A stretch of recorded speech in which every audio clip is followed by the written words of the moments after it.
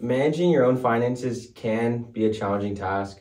With so many financial responsibilities and temptations, it's easy to make mistakes that can have long-lasting consequences, but there are steps to avoid financial catastrophe.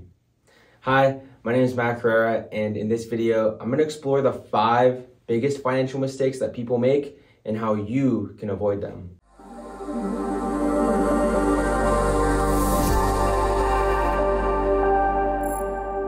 First, not having a budget. Without a budget, it's very easy to overspend and fall into debt, which can lead to financial stress and limited financial opportunities.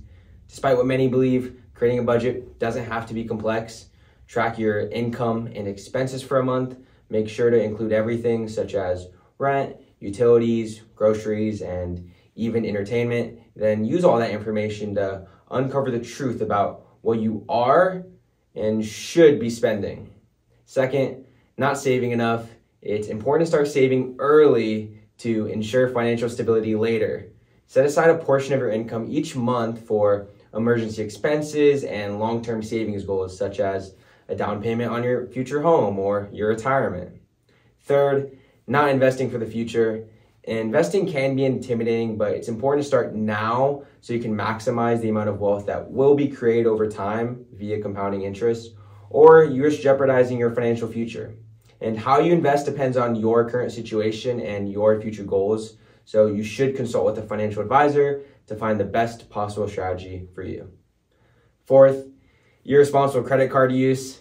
Credit cards are a useful tool for building credit and earning rewards. They're also far too convenient at times.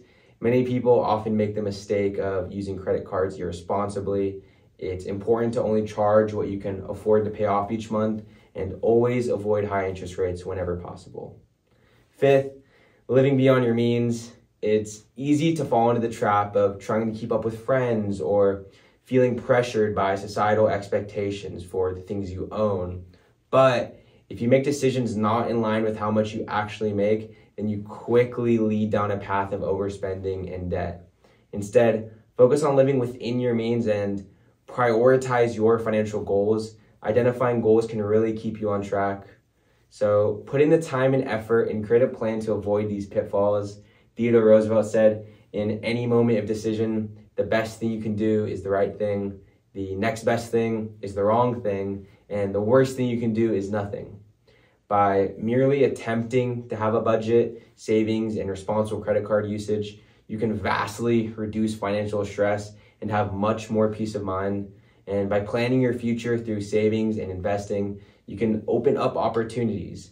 Things like owning a home, to starting a business, or having the choice to take time off work to travel or pursue other interests. Imagine without financial limitations the decisions you can make based on what you truly want to do rather than what you feel forced to do. In summary, I hope this video has been helpful. If you aren't really sure if what you're doing is right or have no idea what you're doing at all, and if you're already ahead of the game and have everything in order, send this to a friend who doesn't because you care about them.